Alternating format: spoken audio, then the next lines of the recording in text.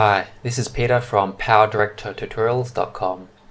In this tutorial I'm going to show you how you can add YouTube-like annotations to your videos with Cyberlink PowerDirector.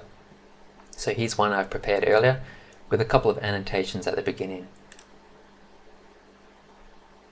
Here's the special effects.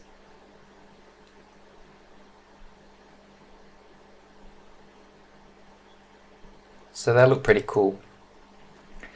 Compared to YouTube, they're not as straightforward to do, but the advantage is we can do a little more with the text. So before we head over to PowerDirector, we need to create a couple of background images that we can use behind the text, and we'll need to create different aspect ratios. So we've got a square one here which is 5 by 5 pixels. We have a portrait one here which is 5 by 15, a landscape one which is 15 by 5 pixels. There's another slightly landscape one which is 7 by 5 pixels, and lastly a slightly portrait one which is 5 by 7 pixels. So head over to PowerDirector now. Let's get a sample video set up here. Then we head over to the title room. Add a default title to the title track, and then double click on the default title there. We can double click on my title to change the text.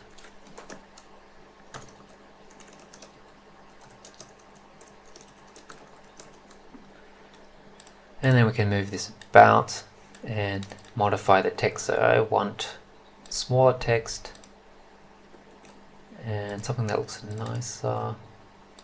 I'll go with Verdana.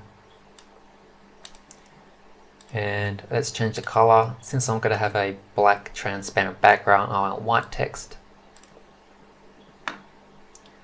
There we go. I'll just finish off the rest of this annotation.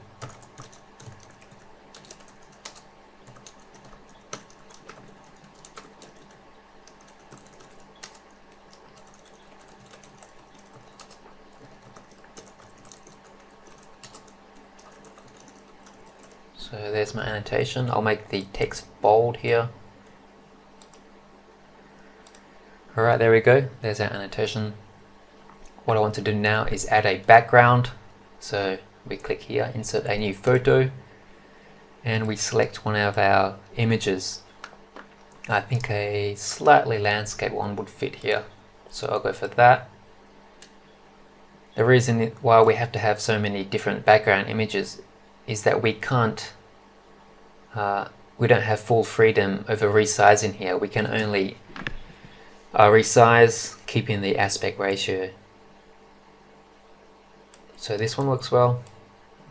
What we need to do is modify this background. So on the modify animation properties, select the slightly landscape background object, and then we click the down arrow to move it down behind the text. There we go. Just move things about a bit. Make sure you click back on the background, and then we want to modify the background properties, which is under this tab here. I want to remove that background shadow, so uncheck the apply shadow, and I want to make it slightly transparent. So under font face settings we just increase the transparency, and that's it. Lastly, I want to have rounded borders, so we head over to border settings,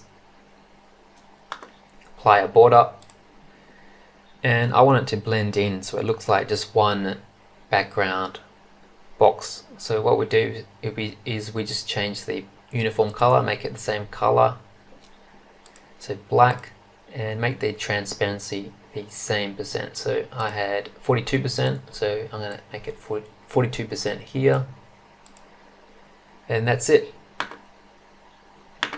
There's our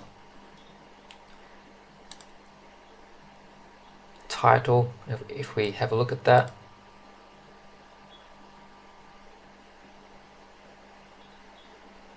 it looks pretty good. However, the background's kind of fading in and out. which is not what I expected at first. So what we do is we go back to the settings,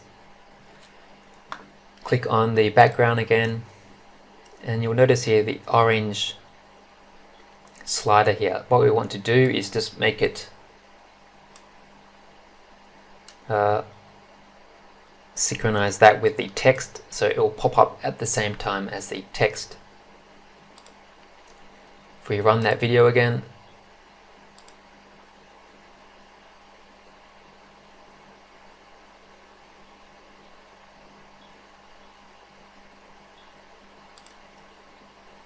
you will notice that everything will disappear at the same time. There.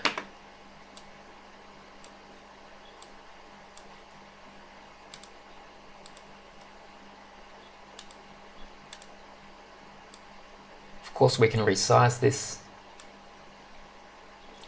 Now what I want to do next is apply some fancy effects to the text. So go back to the settings, click on the text, and then we can head over to animation properties, and we've got a couple of things down here. So the starting effect, so we can choose some stuff here.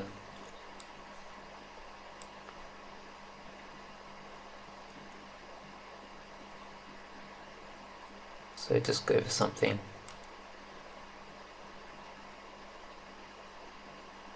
I'll choose twinkle, and for the fading ending effect we choose another one. So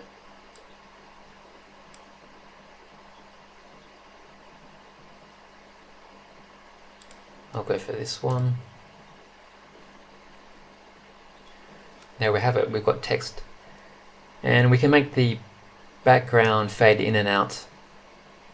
Click on the background, and then we just move the orange one in a little bit. Move the orange one in a bit here.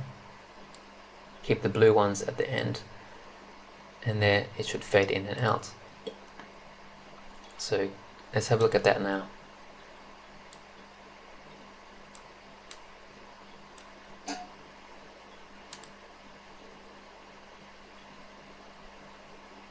That's it.